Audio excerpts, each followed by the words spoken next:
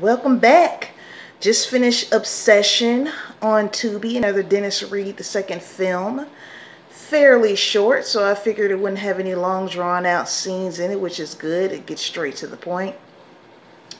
So it's basically about this woman who is totally cuckoo for Cocoa Puffs in her brain. She's in love with this man that we find out he defended her when she was getting bullied like way back in middle school, and she just grew this crazy obsession with him to the point she's imagining they were together and all this crap. This man is married with children.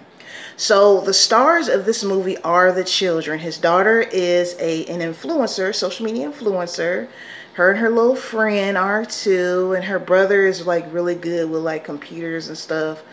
Nerd, but nerd is definitely not a bad thing on this channel. All right, nothing wrong with being nerdy. Okay, so shout out to the actress that played like the stalker obsessed lady. She was really good. She even got on my nerves a little bit because she was calling the little girls bees, and it's like, I know it's a movie and it's acting, but calling the child names, I just cringed a little bit every time she did it, because she said it like 3 or 4 times. She ends up kidnapping his daughter and her friend, held them hostage for like over a week. It was crazy. She killed her sister because the police found out that she used her car to kidnap the girls in. It was pretty good. Like, if you want something that's short with a nice little plot, you know, just something to, you know, watch on a Sunday afternoon after church, or just kicking back and you don't really know what to watch, but you just want to dibble dabble a little something. I think this is a good movie for that, right? Nice little drama. And it does kind of pull on your heartstrings a little bit because kids are involved. And you know how these movies end. You know, the kids are going to end up in a good place, but it's just like especially like being a parent, because when she picked him up, she was like, oh, I'm searching for this house. She was pretending to be a nanny. And she told the little girl, I'm going to such and such street. She was like, oh, that's my house. Well, I can just take you there. And her and her friend just hop in a car. And it's like, how crazy that is, because it can happen in real life. You know what I mean? And it's not like she went to the school and went to the office to try to get a little girl. She just driving by, saw that they were walking home because she had been stalking them and plotting. So it's like, man, you really have to teach your kids, like, look, if I don't care if they say they know me, you better call me on the phone right then and there, FaceTime, mommy, who is that? They said they know you, they're going to take us home. Like, I think that was definitely a lesson in this movie for anyone, that even if you're not a parent, if you have nieces and nephews, like, teach them that, because that's scary, because so many kids end up missing, and it's little stuff like that. It's not always somebody literally running and snatching your child and throwing them in a white van.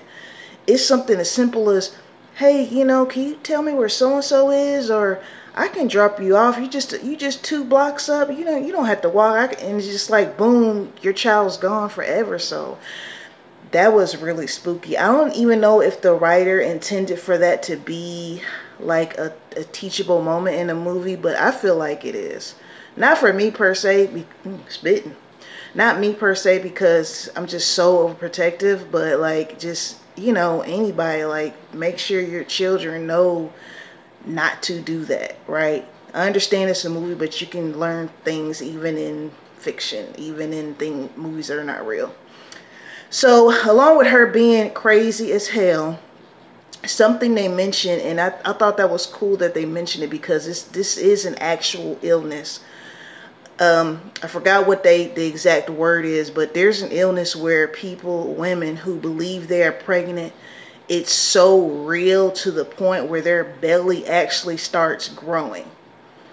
My aunt worked as a psych nurse in a mental health facility, and I remember her telling me about a lady like that when I was real little. She was saying, you know, this woman had a big, like, she was 8-9 months, and it's just amazing. That's just amazing how powerful your brain is. if you think that you're pregnant, so your body will literally imitate that. You know, it's cool that the brain is, not that that's cool, but it's just amazing how the brain works, right? So they said that she had, you know, had that issue. She had pictures of them. It was crazy. So of course they end up rescuing the little girl and her friend due to a piece of jewelry. I think this is another thing that's cool too, especially with like our GPS devices that we have going on. Her bracelet, she found that when the woman put it on, it activated again because it was on, you know, her body temperature. So it let them know, okay, she's over here, you know, because the little girl was by the bracelet. But shout out to the actress that played that role. I'm not sure if I shouted her out or not yet, because I've redid this video like 4 times because I don't like how it started out. But she played a very good stalker, creepy psycho. Like, girl, if you ever get into a Lifetime movie, I will definitely be watching, okay? Because she played that role for real. So I'm trying to think anything I don't like about the film. I don't know. Maybe if it was longer. I don't know. I'm not used to movies being like an hour and some change, but if you get what you need to say done in an hour, then go ahead with it, right? Now the ending, again, Tubi movies with these crazy ass endings. She ended up kidnapping the girl's daughter. She ended up kidnapping the girl's dad, right, and had him hostage. At the end, after he was free, his daughter was free, he gets a text message. Now, she done went on to jail, so I don't even know how this happened. But she sent him a text message of ultrasounds. And I'm like, I know she did not rape this man while he was passed out and stole his damn swimmers. And now I'm like, it ended like a horror film. You know how some horror films end where they've killed the villain or defeated the monsters or ghosts or whatever, and then at the end, you know, somebody turns the corner and bam, there's that last ghost and then the credits pop up. That's how I felt. Like, we don't want this crazy psycho to be pregnant, especially not from no damn rape. I need y'all to work on these endings. The movies are good, but work on these endings, because I was pissed.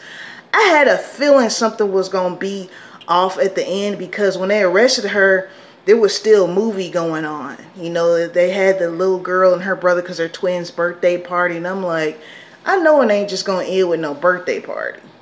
So what's the catch? And that was the catch. She's sending him ultrasounds. But I'm going to pretend, my interpretation though is going to be that she stole them offline, and that she did not steal them man's swimmers. That's what I'm going to say. Because work on them endings to be alright. Whew, pretty short one. Short review for a short movie. Like I said, you want something to just you kicking back, kind of bored. You want to knock out an hour or so, I say watch it. I like it. Get some chips or something. Something to drink. I'm hungry. That's why I'm talking about chips. But anyway, shout out to my subscribers, man. All 61 of you. Also, shout out to the people that are watching this right now. If you would please subscribe and throw me a like or two, and don't be afraid to share, all right? As always, peace and blessings to you all. Until next time.